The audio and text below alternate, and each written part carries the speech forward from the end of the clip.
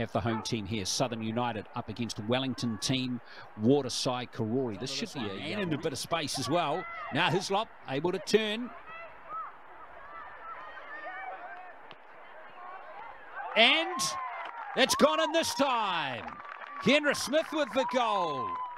Too much space there for her. Good pass, and watch this from Kendra Smith. Porteous, who's playing a bit deeper in the field today. Hislop with a little touch. Hislop, and that could have easily been 2-0. Keep the pressure on their opponents. Here comes Partridge Moore. Nice run from her.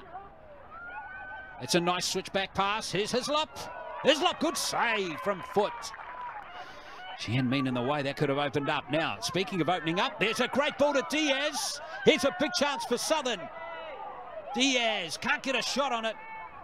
And Foot is able to scramble it clear.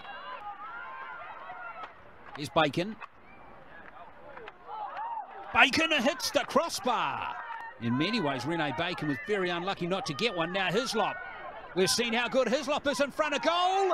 And that's the skill and class of Amy Hislop again. It's a second goal. And check that error out right there. Hislop, lovely way to touch there. Make any difference to this Waterside Karori team. As Bryant tries to chip one in for Kaylee Ward. Kaylee Ward, might have been a handball there as it bounced up into the... And unfortunately for Sarah Morton, they're not on the same team this year. Here's a decent ball. And Foots. Oh, it's a third. Beautifully guided past the keeper. And it's Maddie McCormick. Very nicely done by McCormick.